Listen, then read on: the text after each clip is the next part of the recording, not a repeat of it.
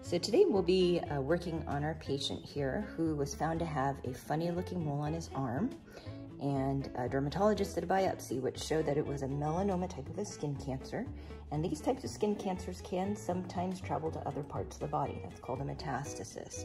So what we'll be doing today is removing where that melanoma skin cancer was growing, and we'll also be doing a sentinel lymph node biopsy, which will tell us the likelihood of that melanoma having had traveled to another part of the body.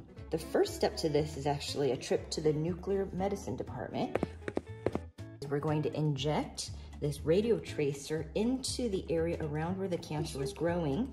This is technetium, and this will help us to find the lymph nodes that this is most likely to go to if it does. When things travel from one part of the body to the next, it usually likes to take the freeway, which... You mean the freeway does he drive a car on the freeway?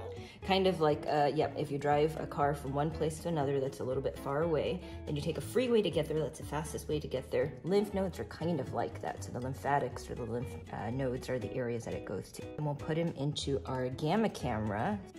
It will take pictures of where that radiotracer will travel from the melanoma site to the nearest lymph nodes. We'll have our radiologist read the films and you can go home. And now we have our patient in the OR, and he's asleep under general anesthesia, and we're ready to do our procedure.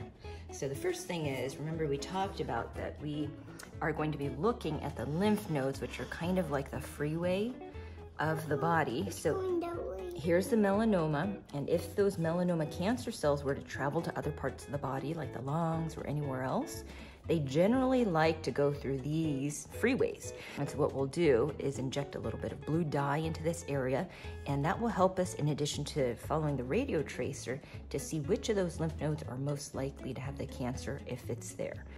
We're gonna inject blue dye, and we're gonna inject it right into where the melanoma is. So the blue dye is helpful because it helps us as the surgeon to see with our eyes which lymph nodes that melanoma may have gone to visually.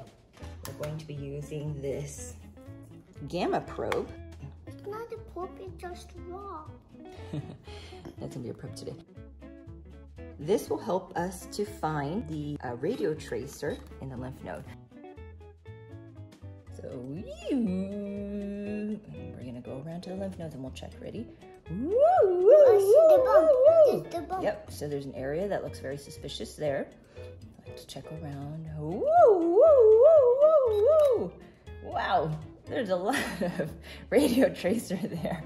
So here are these two areas that would be most suspicious, and that's where we'll be going in. And what do you see? A vein. It looks like a vein because veins are blue, you're right, but what we're seeing here is lymph node.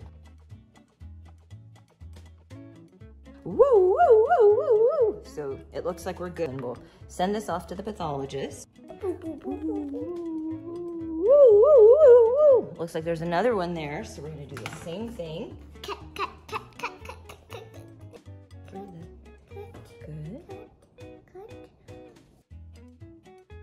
Good. Okay.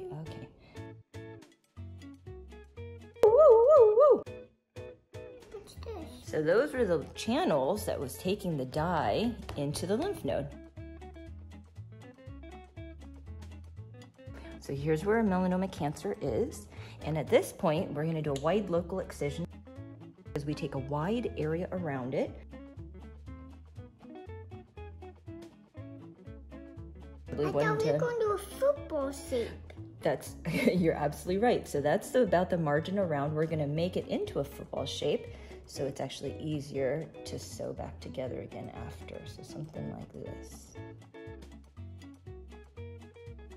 Now, when we cut out melanomas, we usually go through the subcutaneous fat, and we want to try to remove all the fat down to the fascia.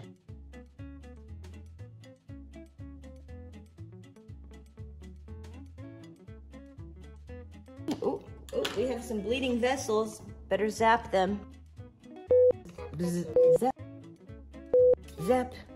Okay, you got him. See how we got the melanoma? We got the skin around it for the margin.